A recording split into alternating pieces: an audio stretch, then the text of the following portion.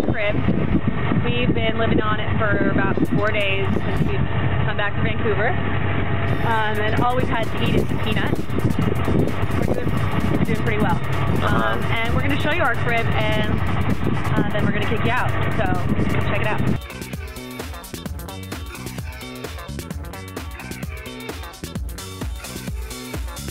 So this is where we sleep. We take turns. It hit your mouth. Jamie's been owning it and eating all the peanuts that are supposed to be for all of us, but it's cool. We're all losing weight. Here's a stove. Don't have much to cook, but there's a stove. Here's the toilet. Right here, right below me. We spend a lot of time there. Abgon's been.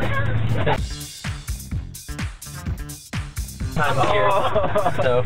It's a good storage spot sometimes too. Oh, come on. Yeah. There's beds back there. We sleep a lot. We party a lot. We eat a lot of peanuts. And it's our crib. Okay. Smells like fish.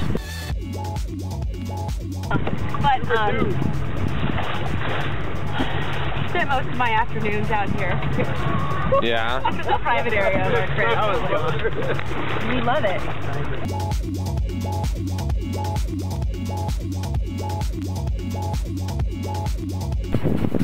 How are you feeling about our new crib and our trip home?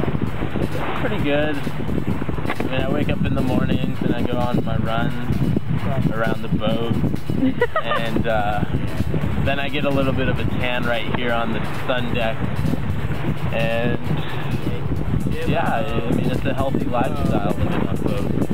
Very mobile. Do you think we'd last as a band if we had to tour in a boat? I think so. I mean, most of the cities that we need to hit are on the coast. LA, Seattle, New York, Miami.